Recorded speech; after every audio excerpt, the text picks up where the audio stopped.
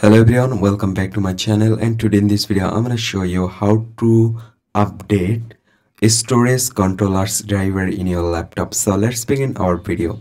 So first of all, you just need to right click on your mouse on here and then select device manager, then select storage controllers and select your driver which one you want to update. Then right click on your mouse and update driver starts automatically, and then select this option for update this driver. If you select it, it's just take a few moments for update this driver. I hope you can understand. Thanks for watching this video.